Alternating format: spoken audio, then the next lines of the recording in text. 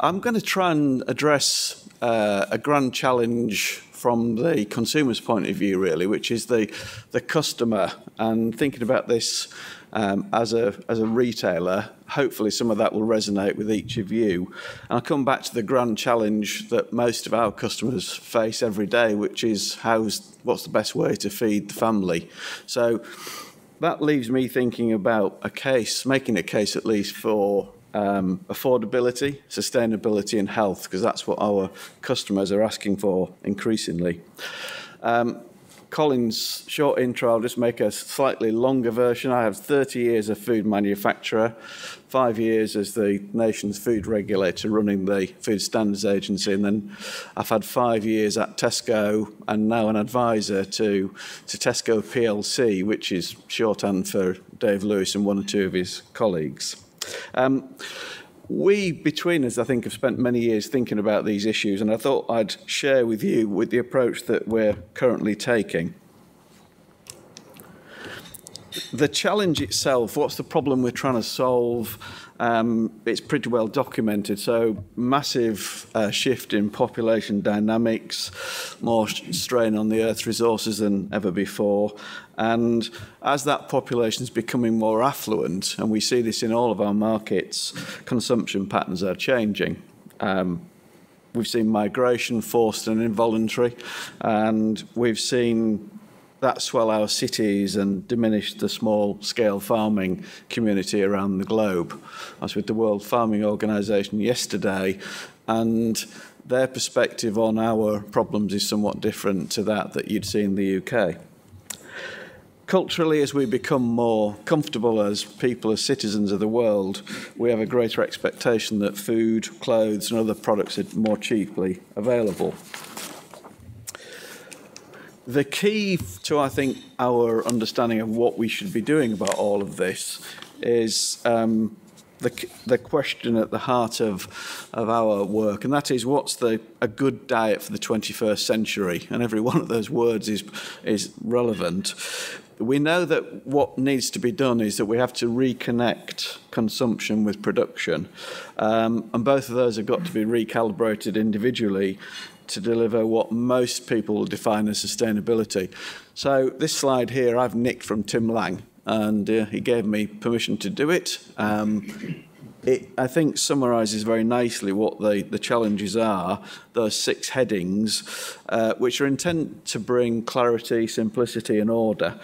And of course he would say to me if he was on my shoulder, don't forget the interconnectivities, don't forget the complexities of those individual elements. And we don't, but at the same time we're making policy for the near future. The second theme, of course, is that consumption patterns, as I've mentioned right at the top of the talk, are changing with increased affluence. So here I'm talking again more globally. And what do we do if more and more people want to aspire to a Western-style diet? That's something that we know empirically affects our health, but also the environment. And as we eat more and more animal protein, we need more and more animals to be reared for meat and for dairy. That requires a huge input on land and water. Not to mention, again, the thoughts that others have given you, which is carbon dioxide and methane emissions that result from that growth. So Tesco are definitely not experts in this, but WWF have done a lot of thinking about how to move to a more sustainable diet. And they would hold agriculture responsible for about 20% of all CO2 emissions globally, and that makes a significant contribution to climate change. And this is the one that really gets me every time. 60% of the decline in biodiversity can be put down to the agricultural impact that we as humans have had on the planet.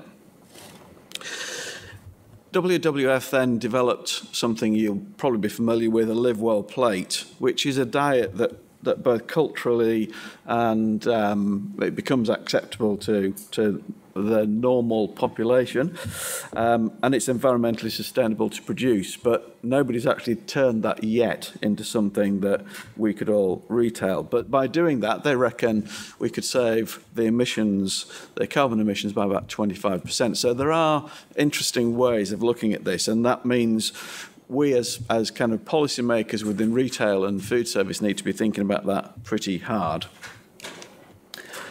The UK diet contribution to health issues specifically, what I often do when I'm talking to groups is kind of reference what my dad's generation's school photograph would look like. Lots of gangly youths in their 16s, 17s, 18s, very few, if any, larger kids, and then think about mine, where there might have been one or two, and then think about my kids who were in their 30s and what some of their peer group looked like, and then now, what the school photographs look like now.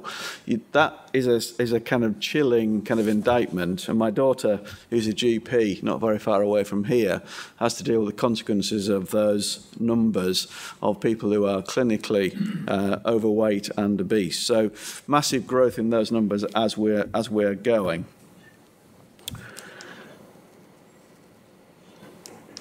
At the same time, and Helen and others have referenced this, about a third of all the food that's produced in the globe is wasted. And just to bring it a bit closer to home, at Tesco we talk a lot about availability. Any other retailers in the room do the same thing. And it means that customers can always buy what they want. And the shelves are full. Our Western consumer culture now requires that. But in our lifetimes, that's become normal. From being slightly strange, food would not have been perceived as fresh in the 70s and 80s if it was always there. But we've changed to that. The environmental impact of food waste is enormous.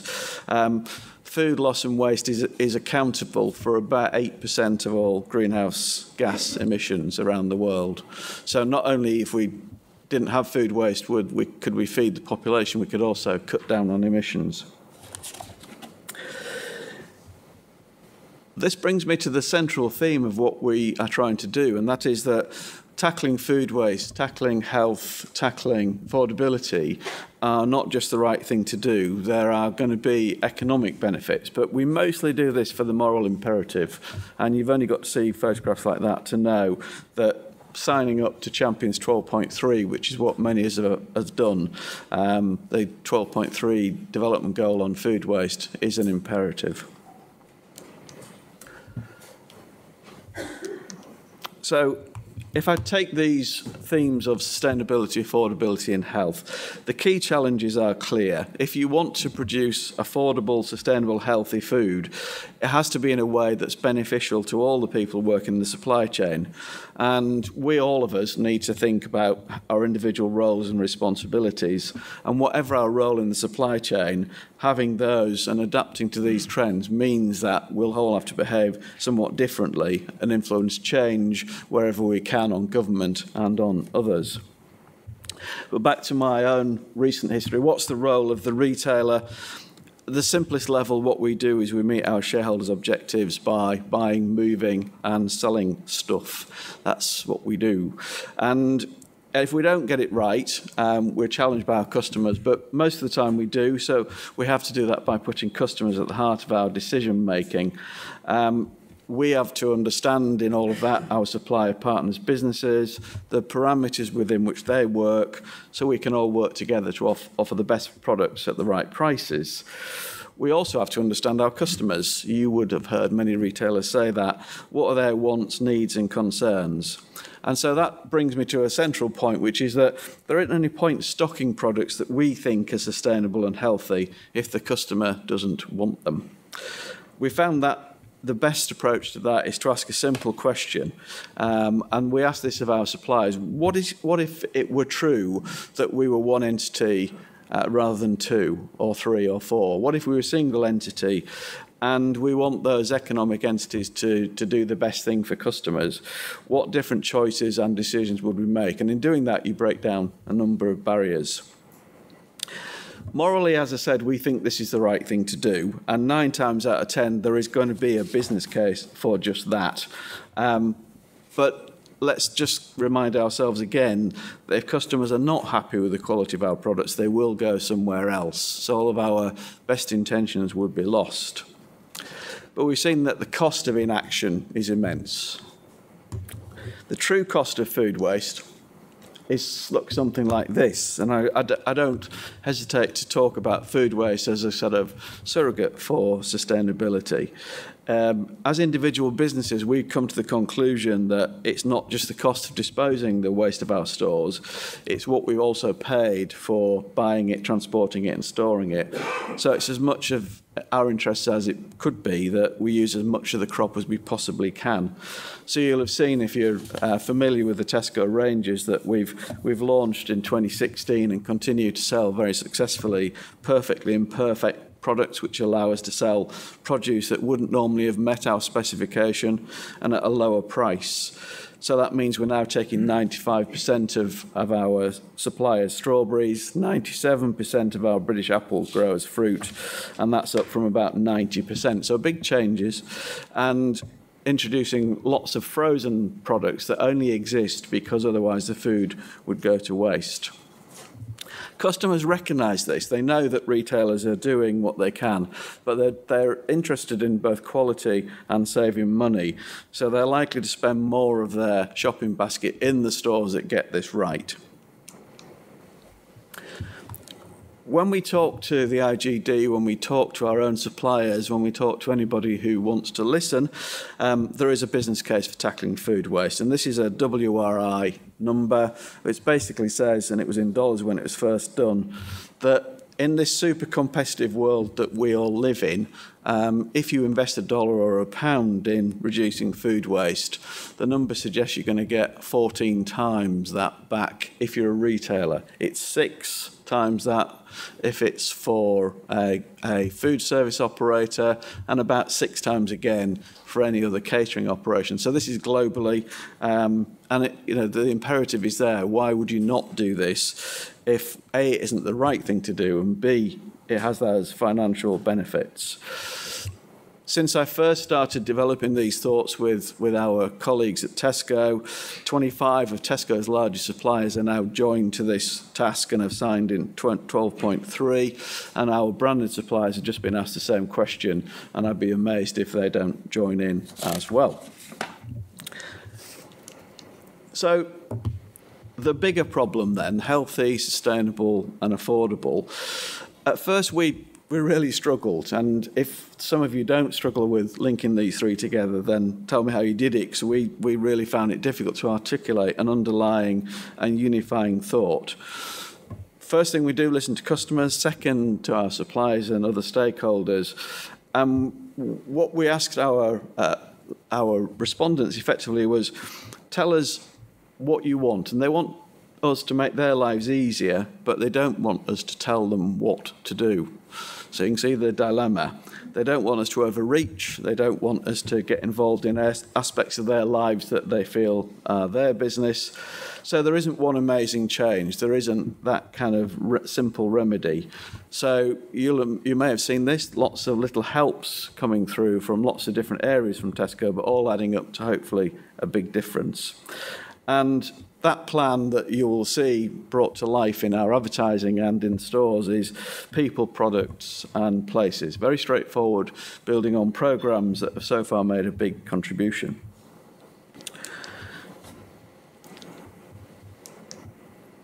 The ultimate goal, though, is to move towards a future that has got these three elements to it, and that's my simple message, having a future where the diet is affordable, healthy and sustainable, and that's why we're making all of those changes. When customers are thinking about health, they particularly don't want to be preached at. They do want to be helped. They do want to have barriers that they see to healthy choices removed as much as they possibly can.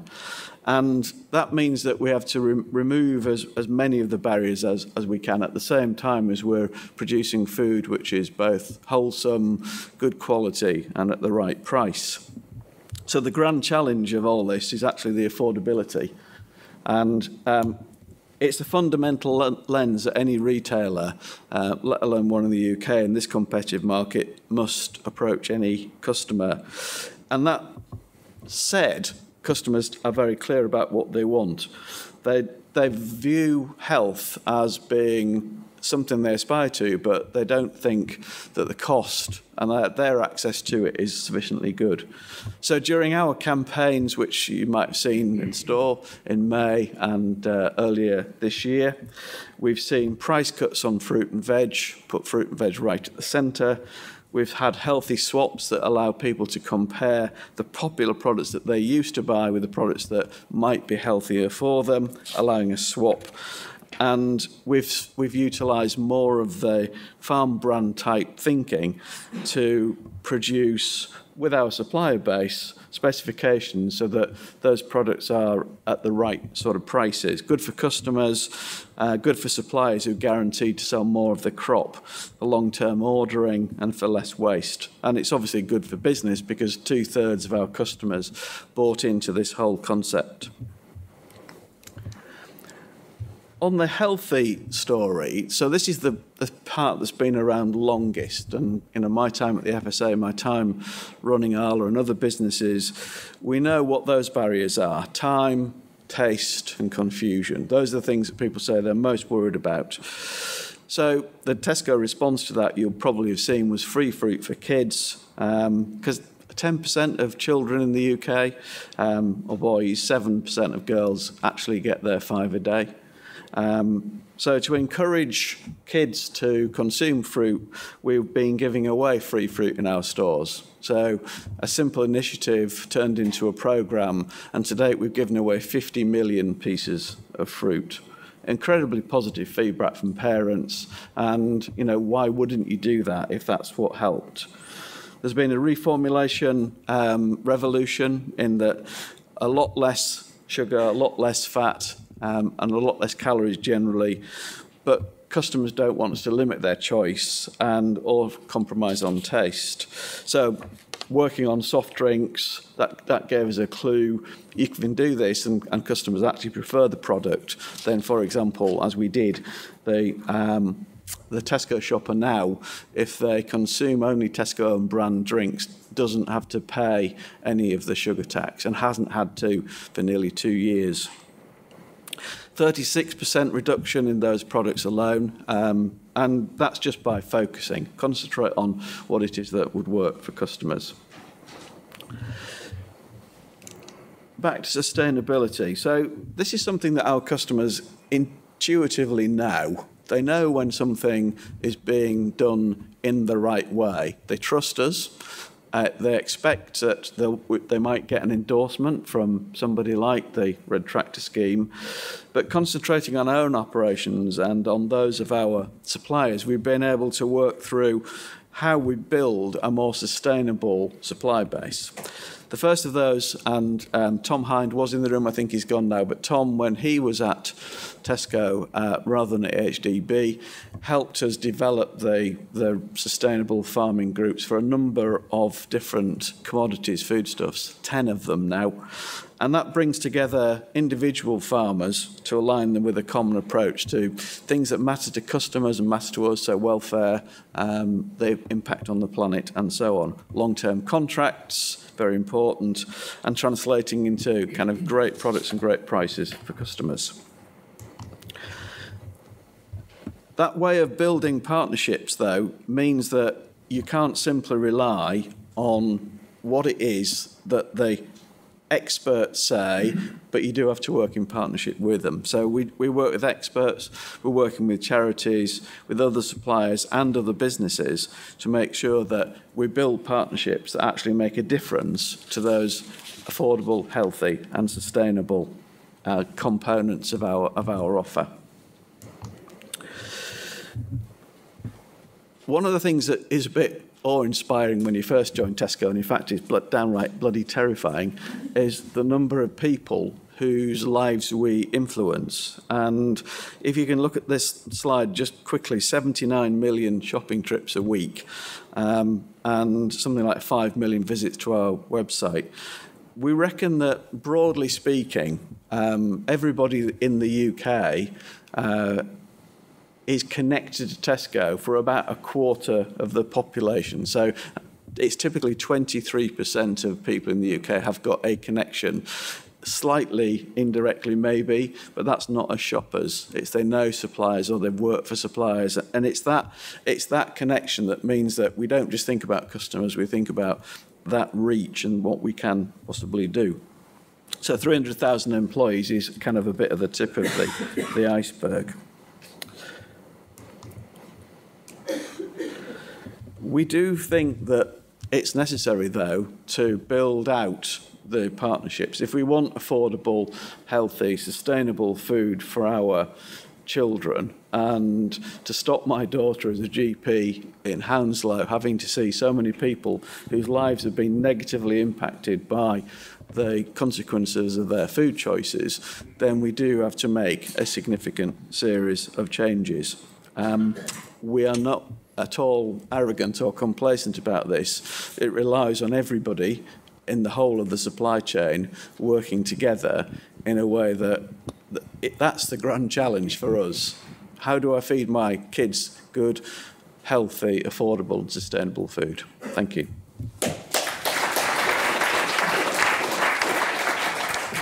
Thank you very much, Tim. We have time for one or two quick questions. This is an improvement. When I first started working for Tesco, people would actively boo when we got up on stage. Politely. Deborah? Hello. Yes, very interesting talk. I just wondered where, as a retailer, you see the balance between, obviously, the very important challenges you've identified in the nation's health, in improving that between the industry and the government. Yeah.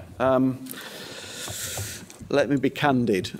I think as an organisation of our scale, with the sort of reach I describe, we're impatient for things to be done to make the sort of changes that are needed.